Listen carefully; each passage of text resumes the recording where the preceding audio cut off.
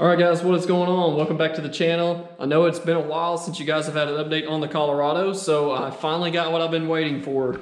So what we have here is a soft topper from, well, Boulder, Colorado. Actually, soft topper is American made.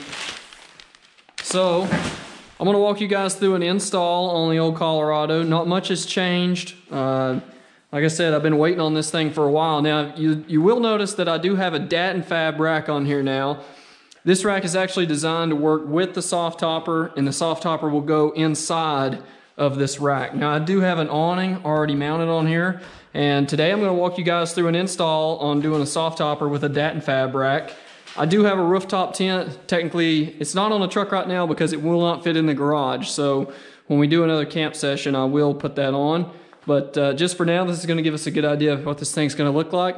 So I'm going to go ahead. Got everything unboxed. We're going to lay it out here and see how tight it fits to the Dat and Fab and if it's going to work with our ARB awning. So with that, let's go ahead and get into the install. So here's all the hardware you're going to need for the soft topper. And pretty much the way this thing works is it's like a canopy that can open up, and it basically just snaps into position. So the first thing we're going to do is build our rails and go ahead and get kind of the skeleton together. And then we're going to toss the canopy on. So let's go ahead, we're going to lay this out and start assembling. All right, so the first step, you want to locate the driver's side and go ahead and slide these two together. You can obviously tell which one it is. They telescope and snap into place. Make sure you get the bracket facing downward. And we're going to go ahead now and set this on the truck and go ahead and mock the other side up and loosely kind of start clamping things together so we can put the frame together. Looks like it's going to work out just fine. Let's go ahead and slide the driver's side in here. First, you've got to get it turned. There we go. Got to get it turned the correct way like this. Just kind of see how it's going to look in here. It's going to set something like that. The only thing I can see is looks like the Dat and Fab rack is going to cause a slight gap here. They actually include a little extra material. I think we're going to go ahead and put some of that on here ahead of time. It's not a bad gap, but you definitely don't want to leave it like that. You're not going to be able to clamp this thing down and make up for the difference. I'll put it that way. All right, so we got everything assembled, and I'm just going to put a disclaimer on this. The easiest way to do this thing, guys, is go to like almost the back page. It's going to show you kind of the assembly overview. Makes it a little bit easier. So let's go ahead now. We're going to throw this canvas on here and hope that Dat and Fab did their measurements right and this thing will go right together. So finally got everything buttoned up on this. I did not film all the work that it took to put this thing together. I'm just going to go on a limb and say doing this alone is going to be extremely difficult, guys, just because this canvas, if it's cold outside, try to do it in the like heat of the day or the sun on it. You probably could do it alone, but it's pretty tough. You need two people to really get this thing dialed in, and go ahead and set aside about 2 hours if you've got a Dat and Fab rack, because it is much tighter with the Dat and Fab rack, but it looks incredible, well put together, very well thought out, and you can see it does not touch anywhere on the Dat and Fab rack. So if you guys are gonna do a rooftop tent and you want somewhere to store all your gear, keep the bikes dry, whatever you got, go with the Dat and Fab and go with the soft topper. I am not sponsored by these guys, and I'm just going to give them a huge shout out because they make a truly amazing product. Just one thing about it though, like I said, do go ahead and set aside 2 hours to put this thing together. Take your time, go over the instructions, but for us, the easiest thing to do was to go to the back of the pages, the very back of the manual, go into that, and check out the assembly. It gives you a little better idea of just what to expect.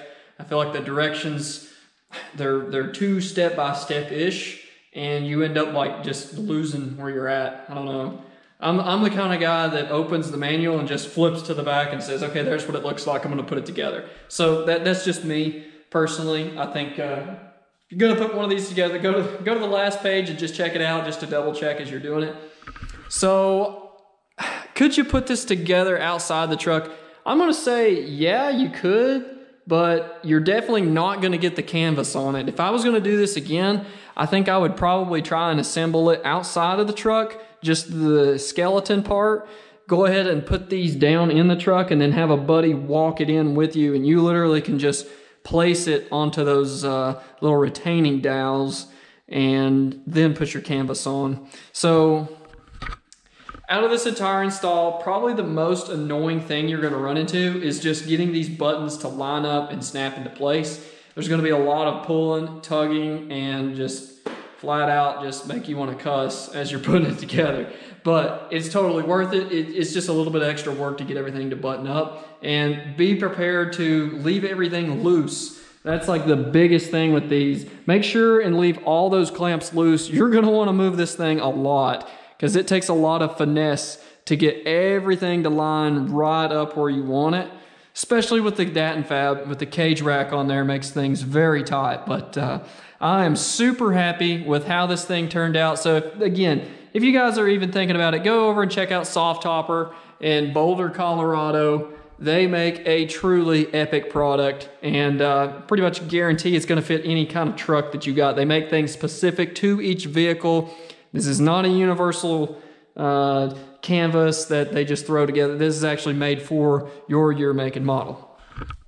So with that one, guys, I'm going to close it off here, and I'm going to do some more videos on the truck. I am starting this thing back up. Now, I know you guys have been wondering where I'm at, and I've been waiting on this thing. It's been like 2 to 3 months of waiting. So just be aware of that. Soft Topper right now, any company right now, is going to have shortages in materials and delays and shipping and you name it. So just be prepared.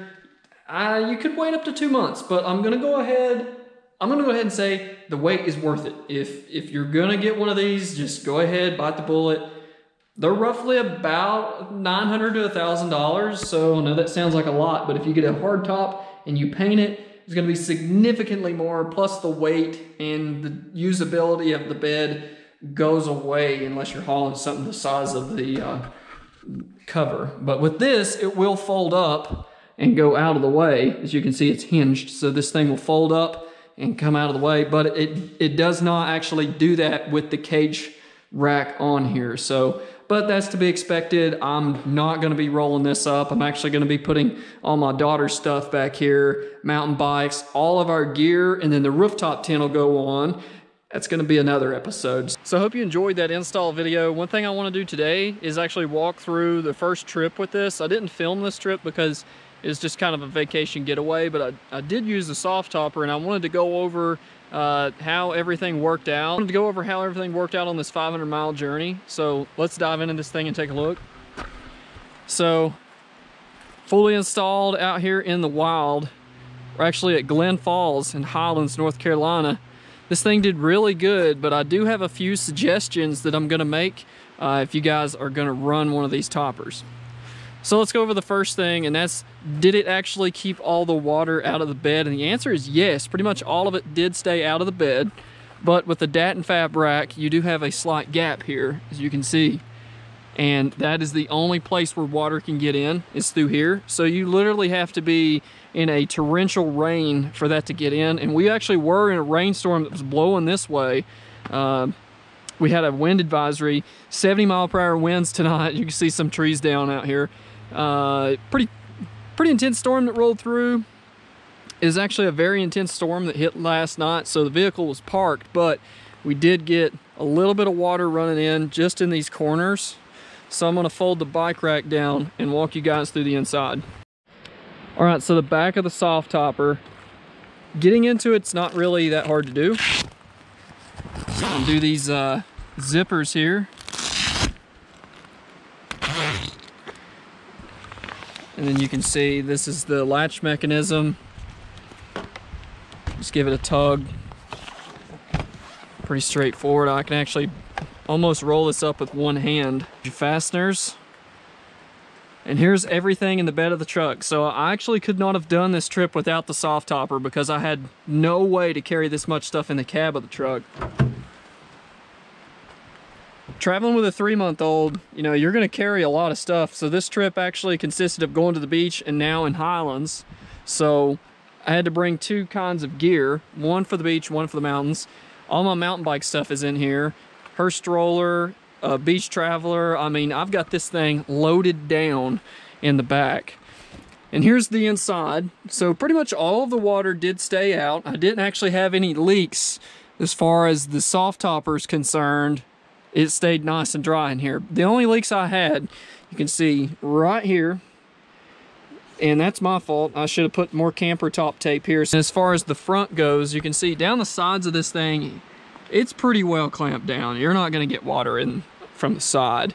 And these buttons, they've held up great. Now the only issue I did have coming down the road, you can see here there's a spot for water to make its way in. Of course, like I said, if you use the camper top tape on the front and you have enough time and you do it correctly, use the camper top tape everywhere that you're gonna have a gap. Now, you guys that aren't running a Dat Fab rack, you're probably not even gonna have to worry about what I'm worrying about.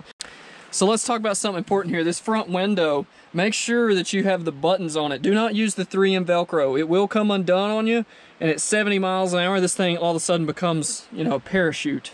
So my fix for that, as you can see, was some Walmart clamps, because I didn't have a drill with me on the road, so I actually ended up just clamping them and removing the little drain plugs, pulling it tight, and that's basically simulating what a button would do, just pulling down on that. Did just fine the whole way, no problems, no leaks. You know, other than the corners, like I said, if you're gonna have any kind of leaks in this thing, it's gonna come from the corners. That's what I'm seeing. Really happy with the soft topper, so if you guys are thinking about doing a soft topper, I'm just gonna go ahead and say, go for it. It's totally worth the wait, and you will not be disappointed. So with that one, guys, I'm gonna close it out here. Thank y'all for staying till the end. Give this video a like, and go ahead and subscribe if you haven't done it already. We got plenty more coming for this truck. So stick around, guys. I'll see you